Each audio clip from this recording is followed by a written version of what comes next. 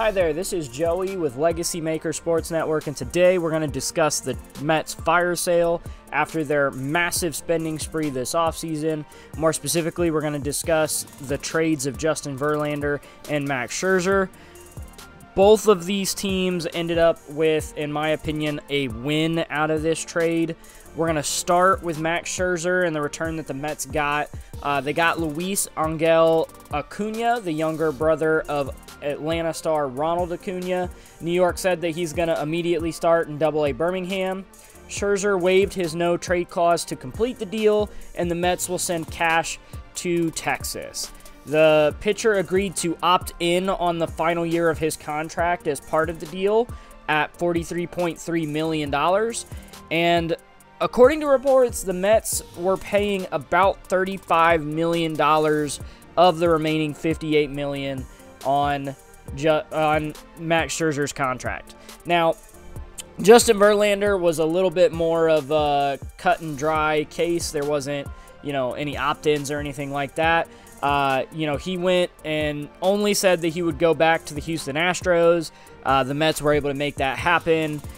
They were able to get outfielder Drew Gilbert, who is rated by MLB.com as the Astros' #1 prospect, as well as minor league outfielder Ryan Clifford. The Mets are also sending cash on that deal as well. Now, when the Mets went on this spending spree this offseason, I figured it would do one of two things.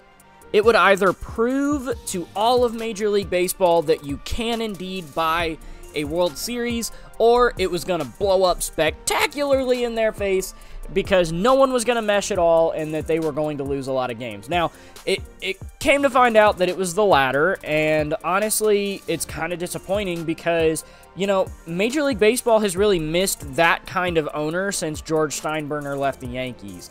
And personally, I really wish that more teams would spend as much as the Mets did.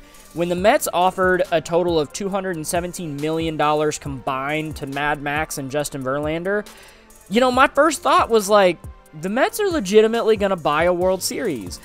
However, when you build a team like that, I don't think that they accounted for team chemistry, and it really shows. And you really need a mix of, young talent with older veteran talent to kind of show them the way. And so, when your team has been as lackluster as the Mets have, obviously, yeah, you're going to trade your best players. Now, the fact that they sent them to the two best AL West teams has me weak. I think that is one of the funniest things that they could have done, because now your two best pitchers are going to be in a cage match in Texas for first place. It's going to make for some great baseball. The teams currently are separated by 1.5 games as I'm recording this.